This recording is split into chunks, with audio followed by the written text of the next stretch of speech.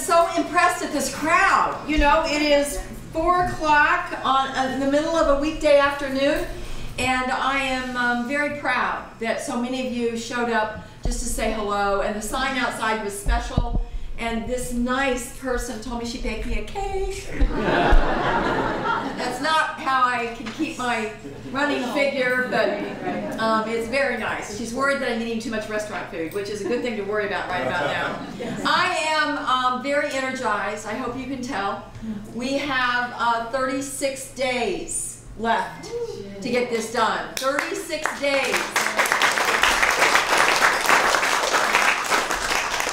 Now, I got to tell you, the most important thing that we have to have happen between now and the first Tuesday in November, we just have to keep Todd Aiken talking.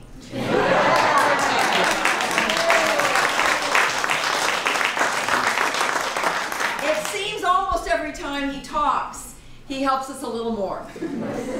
But it's not what he said that is as big a problem. It's the fact that what he says reflects what he believes. And that's really the problem. And at the end of the day, all of you are here today, not because you have some special thing you want me to do.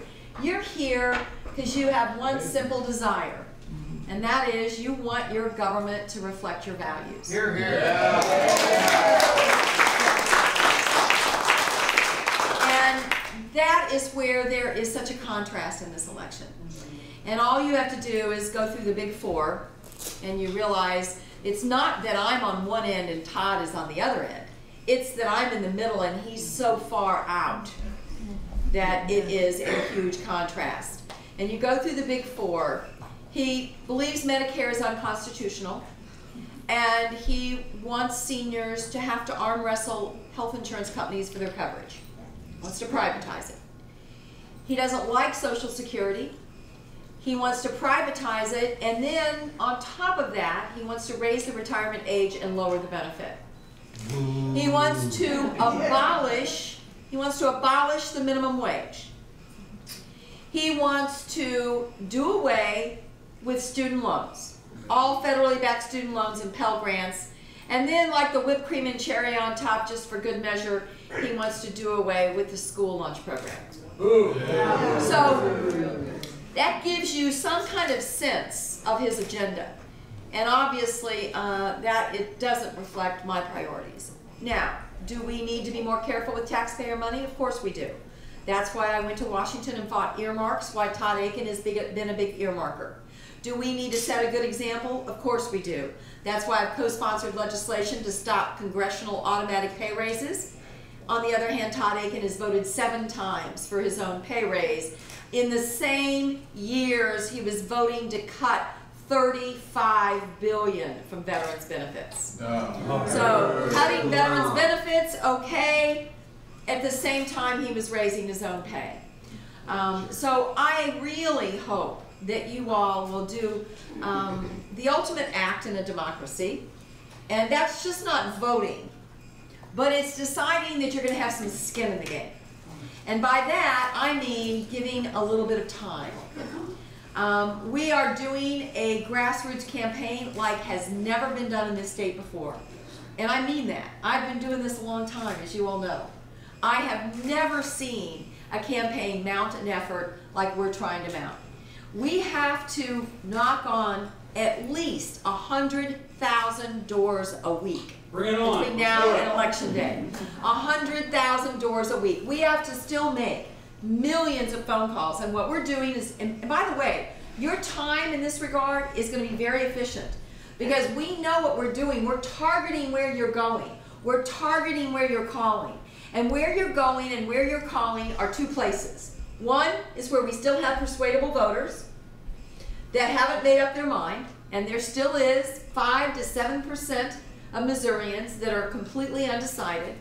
The second is our sporadic voters. And those are the voters that voted in 2008 but haven't, and voted the right way. They're Democrats. They're going to vote for me. They're going to vote for the rest of the ticket, but they haven't voted since then. So they'll vote, but they just don't vote every time.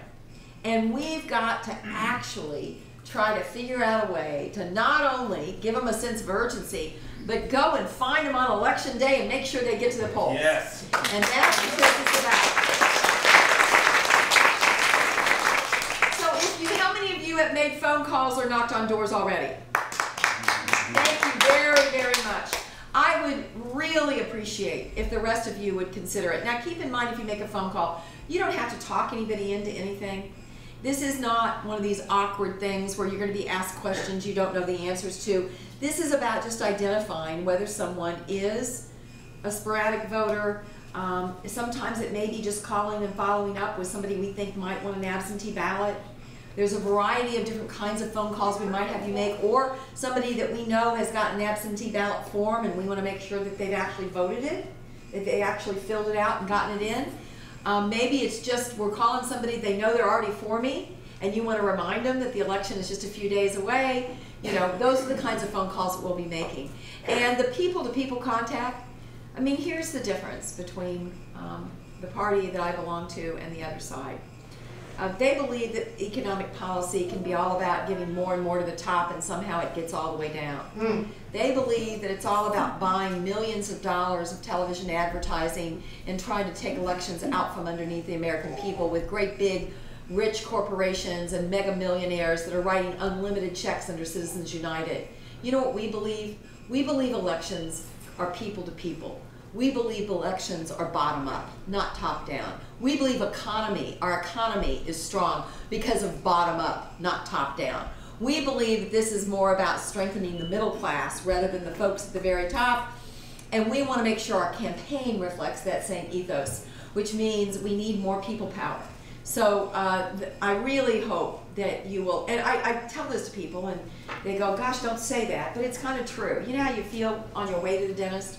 You know, you're kind of dreading it, and you're thinking, you know, why did I make the appointment?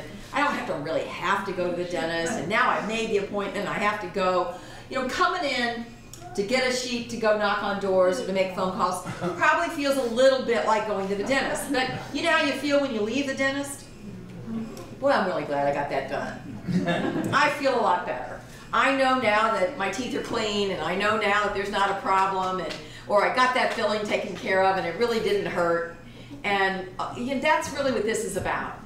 Except you're not taking care of your teeth right now, you're taking care of your country.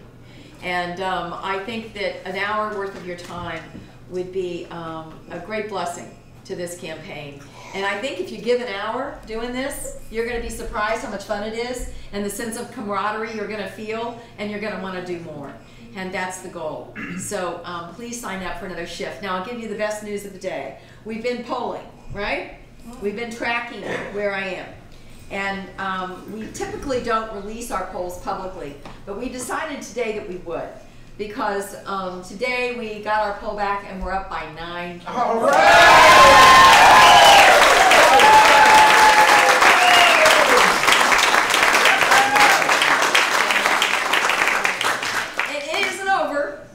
We got a long way to go, and you know the big guns will come back in. It's only a matter of time until Karl Rove and the Koch brothers and all those guys are back on TV. And by the way, they will use the mean and ugly pictures. Be sure and tell everyone you see that I'm not that mean and ugly. and tell them that that I am, you know, I hope, I mean, it was a very nice introduction Zach gave me, because I really do want people to feel like that I feel their pain, that I understand them, that I relate to people in this state. I understand the struggles that everybody has, and I know that what you're most worried about is making sure your kids have the same chances you had, and making sure our grandchildren are still celebrating the best country on the face of the planet. And in that regard, I am very grateful, and I'm really excited about all the young people. And I've got very bad news for all you little ones. Do you know what my mom and dad did to me when I was your age? They brought me to things just like that. And look what happened. Here I am, right? So one of these days you're going to be standing up here getting people to volunteer for you as you run for office. But thank you all for being here very much. I'm happy to answer any questions you guys have about it.